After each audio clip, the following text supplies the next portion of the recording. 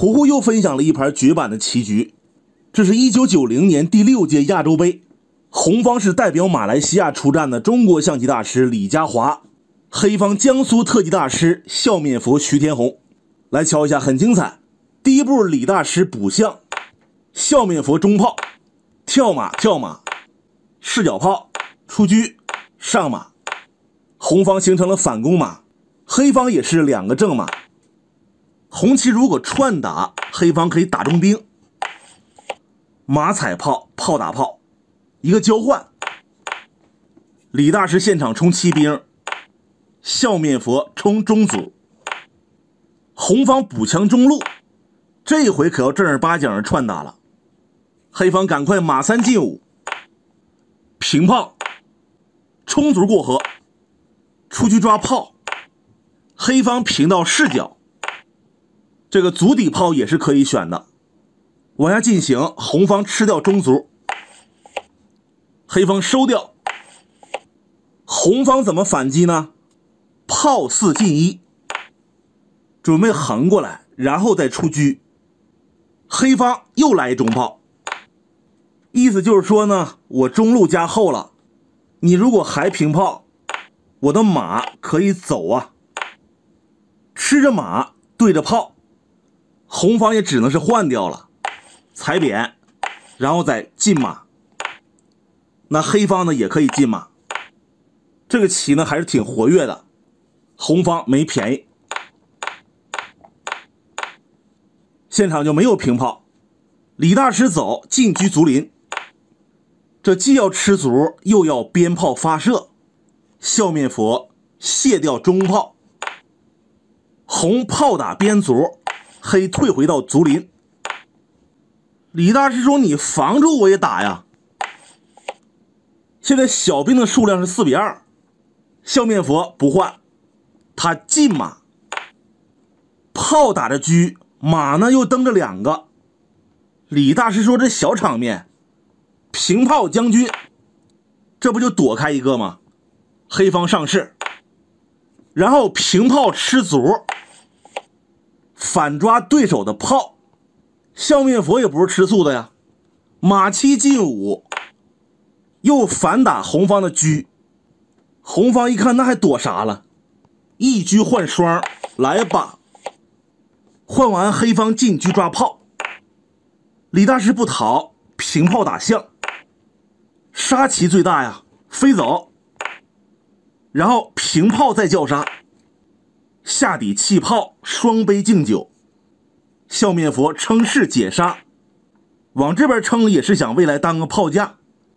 红方出车抓炮，黑平炮打马，跳上去补士连环，红方再跳，笑面佛退炮，红方冲兵想过河，黑方捉一下马，红盘旋而上。且我们下一手棋非常的关键，正手应该是进炮别马腿，先离开险地，实战选择平炮打车。他忽略了红方的妙手，马踩炮弃车。当时笑面佛从自然的笑变成了强颜欢笑，一琢磨中飞刀了，想了半天走的是车1平5，捉双马。那怎么就不能打车呢？看一下，红方卧槽，老将往这边走不行，平炮是杀，他只能换方向。这边也危险了，红方后炮平6，下一步重炮将，黑方就得垫车，马一蹬。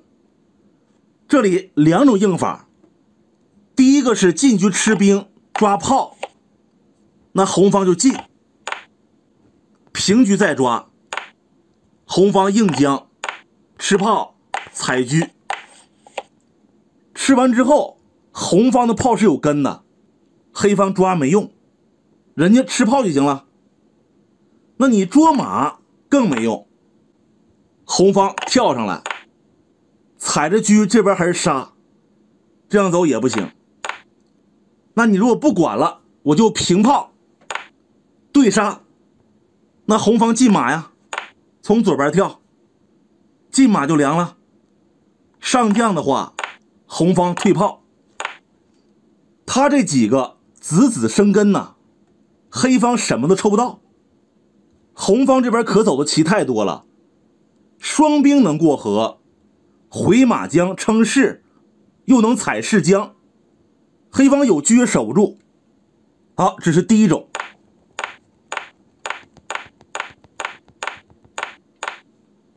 刚才说的是黑方进车吃兵抓后炮的变化，第二路走法，黑方退炮齐合。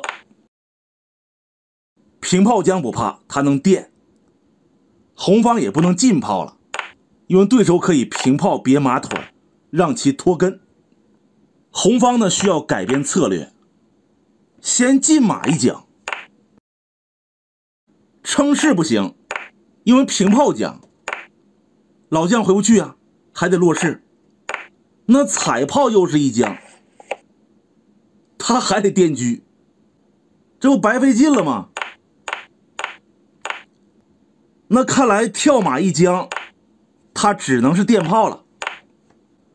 红方马6进4一将，黑方依然不能称士，因为平炮将跳马将是绝杀，必须逃炮，而且只能是放在中间，因为他这个棋是铁门栓呐，红方不敢重炮垫车踩车，必须先吃炮。吃完之后马在这儿，眼看就要进兵挡车了，黑方抽出来，要不然没机会了。那红方重炮将垫车，这个马踩不到车了，先退炮。下面可以考虑回马登车，同时叫杀。双马双炮的手段还是不少啊。由于变化太多了，四郎就不拆了，咱们只要知道这个牌面红方是大优就完了。回到主线，这里笑面佛平炮打车，当时中了飞刀还浑然不知，直到对手把炮踩了弃车，才恍然大悟。前面演示过了，黑方吃车不行，这个双马双炮太厉害了。现场车1平5，捉双马，红进马连环，再次弃车，就是这么牛。来吧，咱们继续展示为何不能吃车啊？因为卧槽一将，将5平6，一步杀，只能是将5平4。红方后炮将，他只剩称士了。下面马炮双将，中间回不去，得落士。重炮再将，他只能垫车啊，马踩车。这个应该说比刚才还惨。好，回到实战。黑方不能打车，现场落象。李大师弃马一将，你不吃都不行。然后马6进8登炮，让开。红进车过河。笑面佛说：“你又想干啥呀？”李大师说：“没啥，我就是刺挠了，想平炮一将。啊，是这么个事儿，不像吧？”红方马8进7，这既要打底象，又要平车抓炮啊！黑方只能是提前占座了。现在打象的是可以的，李大师觉得还是不狠，他后炮平8，要下底搂一下，黑方抓炮，红棋再回来，黑方呢不回来了，退车捉马，红方炮打象，这马是有根的，对手将一军抓炮，红方退一步。他如果平车的话，红方可以选择退马，用这个底炮打车，没有问题啊。现场也没有平，而是双剑合璧。一旦红方去捉炮，黑方就对子儿。李大师冲兵，笑面佛出将，这个4路炮可以动了。红方吃卒，给人清空了。黑方进炮要绝地反击，想平炮分边，切记中象还踩着底炮。